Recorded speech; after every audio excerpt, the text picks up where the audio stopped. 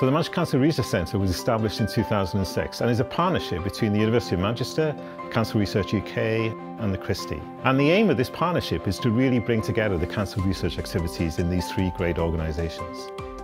Cancer patients are very different from each other, and yet in the past we've treated patients as if they're all the same. That's not the way that we'll treat patients in the future. In the future, we'll take the characteristics of individual patients and use that knowledge to really guide us in the best treatment that might be most effective for that particular patient. That's what we call personalised medicine, and the whole ethos of the Manchester Cancer Research Centre really is to drive that personalised medicine future in Manchester. Well, BRCA2 gene is a mutated gene that they've realised actually causes breast cancer and can be the cause of other female cancers.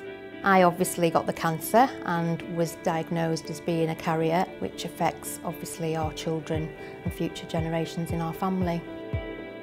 I've been coming to the Christie for over 13 years now, and I'm always absolutely amazed at every time I need to change treatment that I'm offered a choice of very different treatments, and I've been very lucky enough to have personalised medicine through the work of Cancer Research UK here at the Christie. So it is invaluable to us as a family, but certainly for other families and people who suffer from cancer. So in the UK alone, over 300,000 people are diagnosed with cancer every year. It's a big problem because essentially we live longer. So there's a huge challenge ahead of us, and the only way that we're going to meet this challenge is through more research. And it's places like the Manchester Cancer Research Centre that's really going to trailblaze.